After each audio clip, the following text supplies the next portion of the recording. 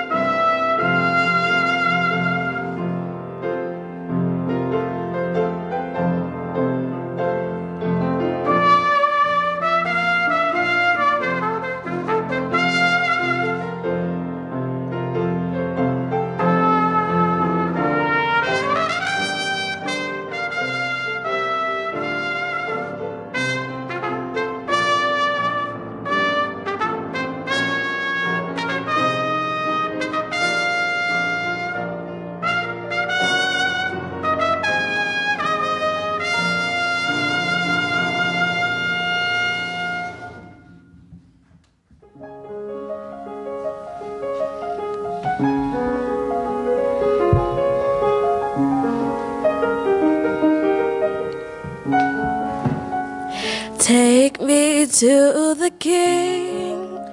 I don't have much to bring. My heart is torn in pieces. It's my offering. Take me to the King. Truth is, I'm tired. Options are few. I'm trying to pray, but where are you? I'm all churched out, hurt and abused. I can't fake what's left to do. You're the King. I don't have much to bring. My heart is torn in pieces. It's my offering. Lay me at the throne. Leave me there alone to gaze upon your glory and to sing to you this song. Take me to the King. Truth is, I'm tired.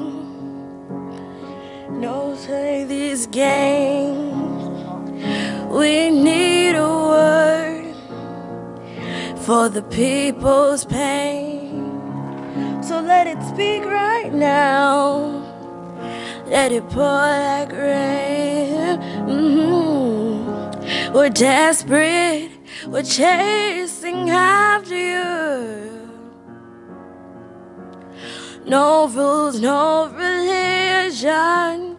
I've made my decision to run to you, the healer that I need. Take me to the King. I don't have much to bring. My heart is torn in pieces. It's my offering. Lay me at the throne. Leave me there alone to gaze upon your glory and to sing to you this song. Take me to the Lord. We're in the way. We keep making mistakes. The glory's not for us, it's all for you. Take me to the King. I don't have much to bring. My heart is torn in pieces. It's my offering. Lay me at the throne. Leave me there alone to gaze upon your glory and to sing to you this song. Take me to the King. Take me to the King. Take me to the King. Take me to the King. Take me to the King.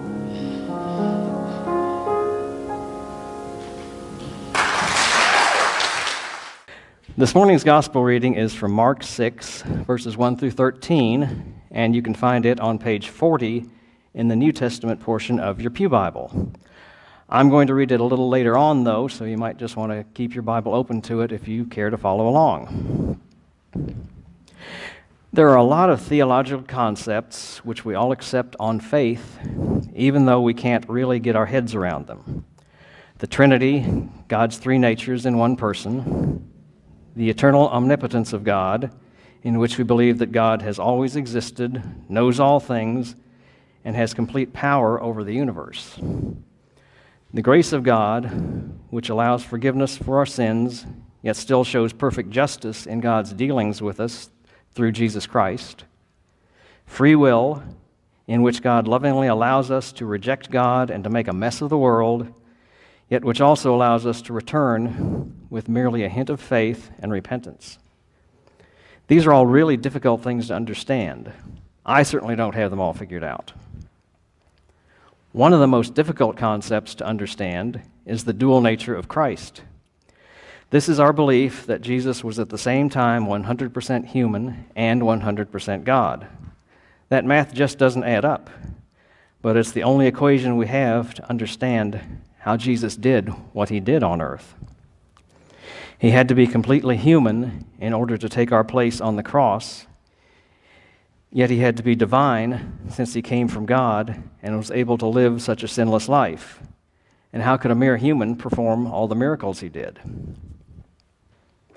We need to keep this dual nature of Christ in mind as we read about his life and work. He was tempted and capable of sin, just like us. He had feelings and emotions, just like us. He got angry at the money changers in the temple. He wept over Jerusalem. He grieved when he saw suffering and felt compassion for those in need.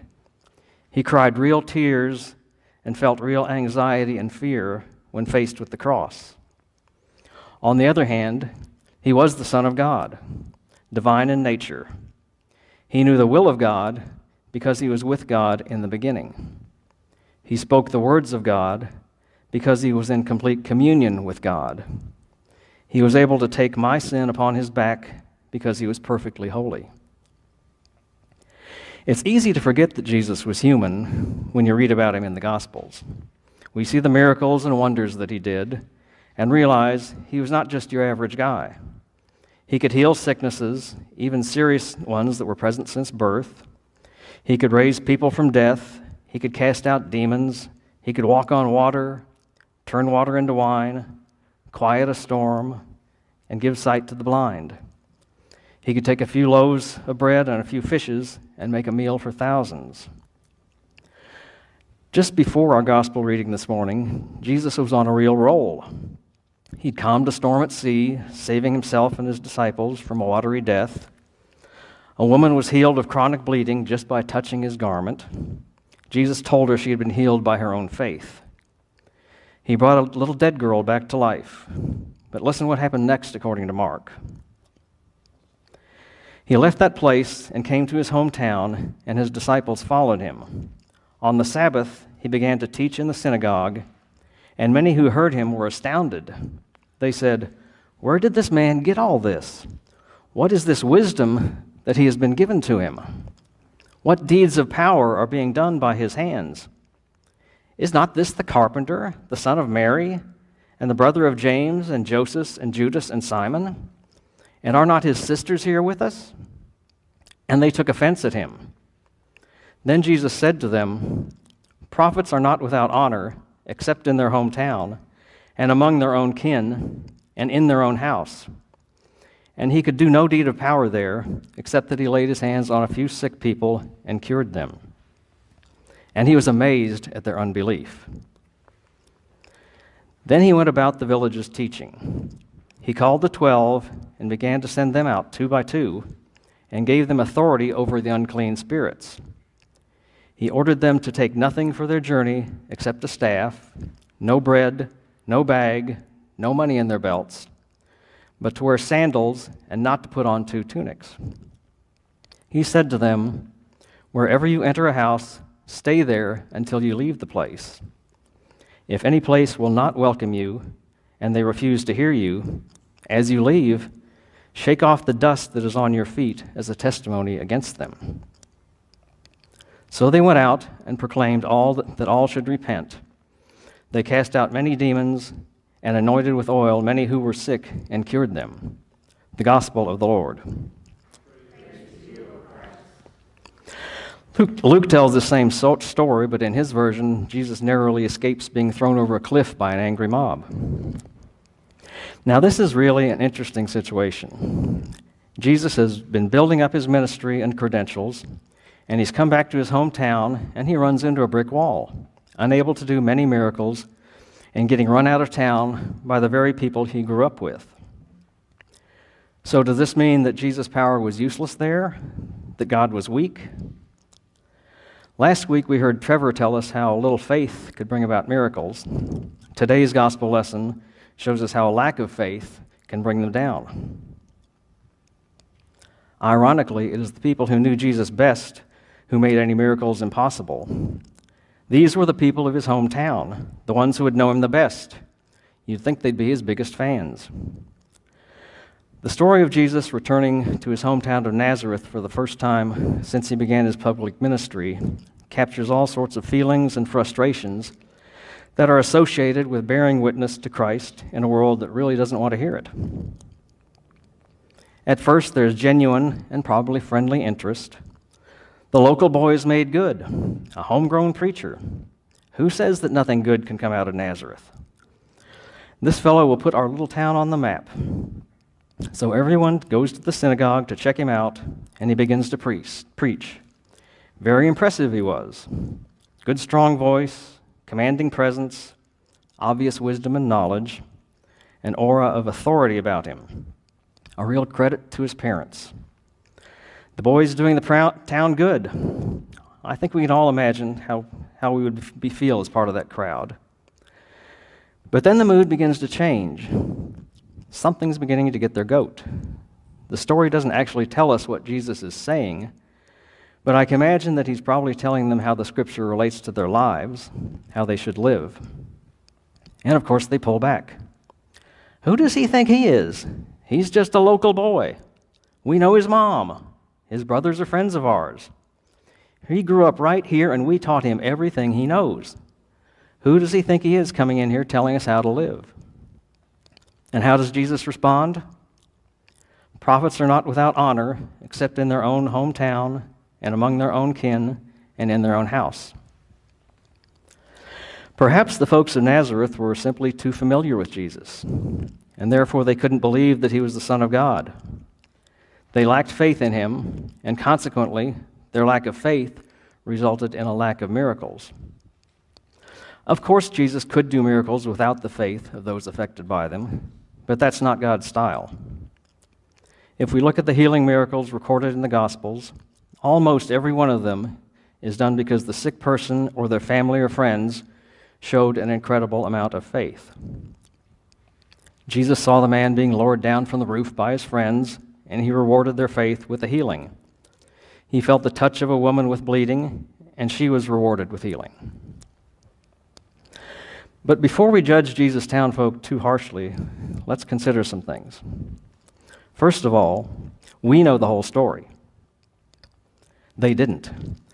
They'd probably heard some rumors and stories about what Jesus had been doing, but probably very little about what he had been preaching.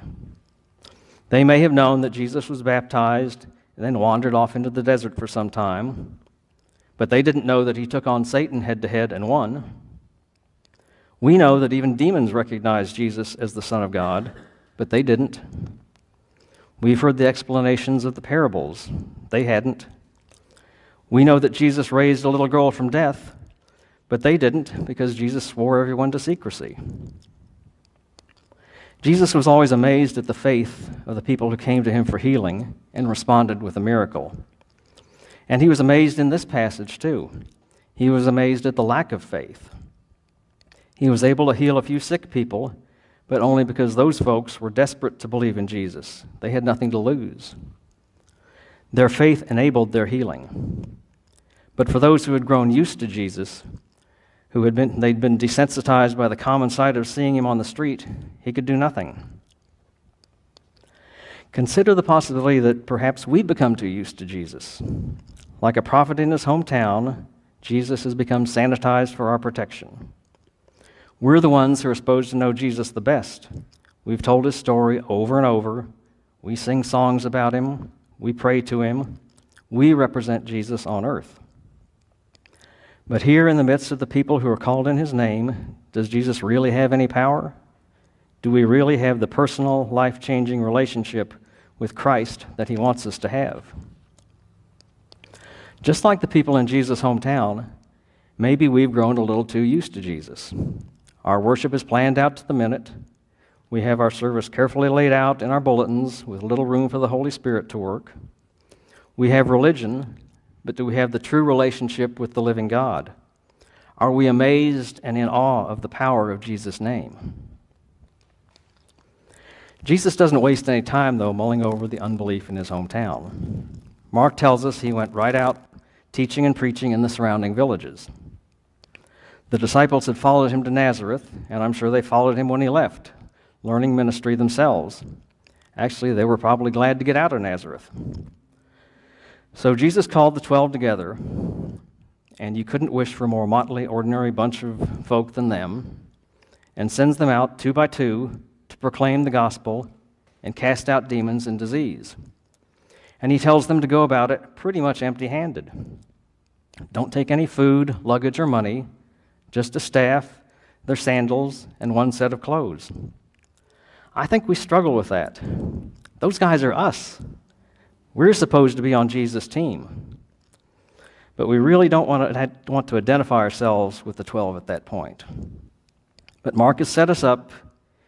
He's built up the story that we have to choose sides, and as soon as we do, he tells us that our side is sent out to proclaim the gospel and to overcome evil and sickness. Jesus, are you really talking about us?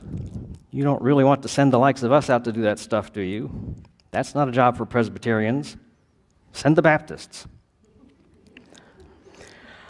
I don't know about you all, but I'm certainly not just real at home with that evangelism thing. I feel awkward witnessing. I'm afraid of rejection and being thought a fanatic or a fool.